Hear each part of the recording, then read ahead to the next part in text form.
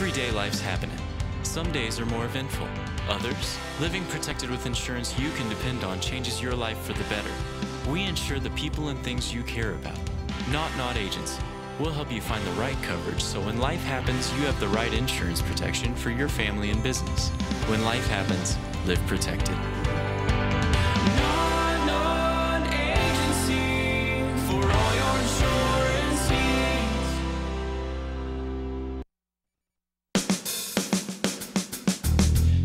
Good morning and welcome to Radio Friends on Tuesday, September the 20th. It is good to have you with us today. We're going to talk about pets today. Now, most of us have either dogs or cats in our house, millions of people.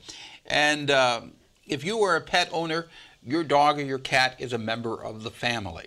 And we know, as pet owners, we know that they understand an awful lot that people who don't have pets can't comprehend that. I want to introduce you to Mar Doering. Good to have you here, Mar. Thank you so much for Came all the way having from me. Holt Summit. You were all Paws Medical and Behavioral Center in Holt Summit. That's right. Thank you. Today we wanted to talk a little bit about separation anxiety in pets, because that is a big thing. Some dogs or cats can handle it very well. Others can't. That's right. And especially now that the kids have gone back to school and some people have been off work for the summer and are going back, if you didn't handle it quite right when you go back to work and school, the animals are a little freaked out. And so there's some things you can do to prepare them. There's some things you can do to help them if they've already got a problem. But you're 100% right. It depends on the animals. Just like people, animals have different personalities. Some are the kind of animal that's well balanced, and oh gosh, it's okay if you come and go. Some have a couple of loose screws. I hate to put it that way, but yes, but you did. It's true. If you're an animal lover and you've got pets in the house, you know that each one of them have a distinct personality. Oh, yes, they do. And I've got one cat that's got a couple of loose screws. But so how do you deal with that separation anxiety? Well, if you know in advance that you've been at home and you're getting ready to change your schedule, it helps if you take some baby steps with it so that you go away for short periods. If you haven't done that, you can still work on things. But couple of things that you can do that really help.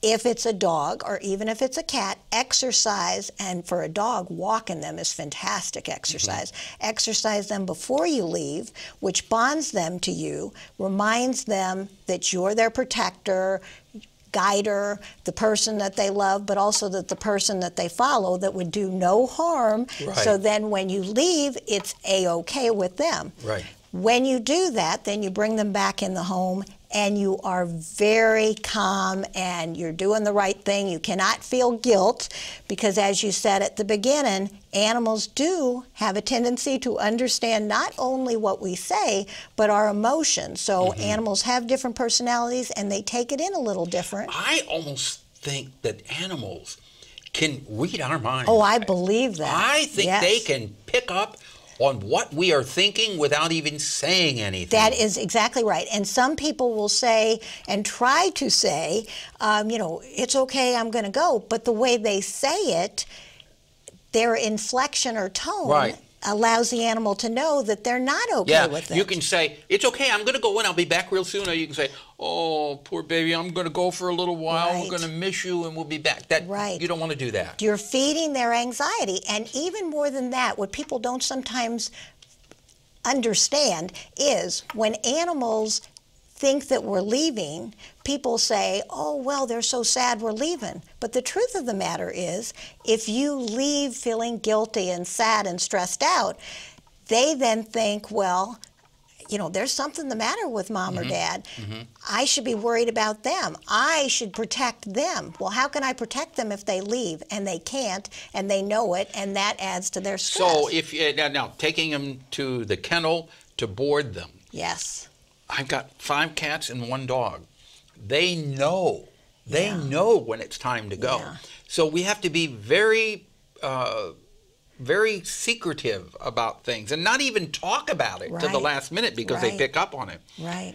And I think most people listening who have animals know exactly what I'm talking about. Yeah. Is there a way to prepare them to go to the kennel and stay for a while? Well, there is, but I think getting them used to the situation helps. So if you've got, for cats, you've got kennels that you can leave out, associate them with some nice treats being in there, so that as soon as they see the kennels, they're not going to be upset. Also, it helps for a dog to take them on a walk. Always helps, whether it's for separation anxiety and you're leaving them at home, or whether it's for going to the vet, going to a boarding facility, any place. Taking them on a walk makes them feel that you are doing the right thing for them and you're leading them someplace. And then to go ahead and sometimes make a little, not so much for cats, but for dogs, make a little visit to the vet or to the boarding facility where they're going to be staying, where they're not going to stay. They're just going to come. Right, they're going to go and come exactly. and say, oh, it's okay. Get a couple of rewards so that they understand. But as you were just mentioning, the most important thing is you cannot feel guilt. Even if you have to be an actor or an actress about this, you have to realize you're doing the best thing because you love your animal, and they will only believe it if you believe it. That right. That's exactly. Right. That's right. What about animals who are frightened during thunderstorms? That's a big one. Really, sometimes those animals sadly need some help through some medication, so you definitely want to check with your veterinarian if some things I'm telling you don't work. But again, the big thing is do not feed their anxiety. So what people like to do is go, oh, it's okay, honey, it's okay, in that sweet voice that works for us and tells us that the person cares. But to an animal, that sounds like you're worried too. Exactly. Yes. Ann Gaffke, who I just love, she's a wonderful, wonderful dog trainer, and my dogs have gone to her classes forever. She was telling me that about one of my dogs, that when Shadow is frightened about a thunderstorm, don't make all over him and say, oh, it's okay, Shadow. Just act like nothing is wrong or try to distract him because they pick up on that. Right. Well, and even more than that, to go ahead and see what the signs are. When you very first see that your animal's getting a little anxious, some people don't realize this, but they will yawn and they will lick their lips. So just a little lick of a lip can mean something. If you see that happening, there has been a veterinary behaviorist that has done studies that says how we handle that is not to say, oh, it's okay, honey.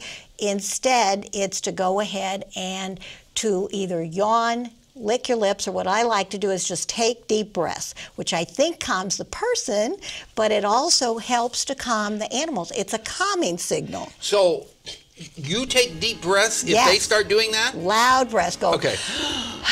Okay. Yes. All right, Maura. And you can see the animal calm down when you do that. For more information, how can they contact you? You can contact me at Paws Medical and Behavioral Center in Holt Summit, Missouri.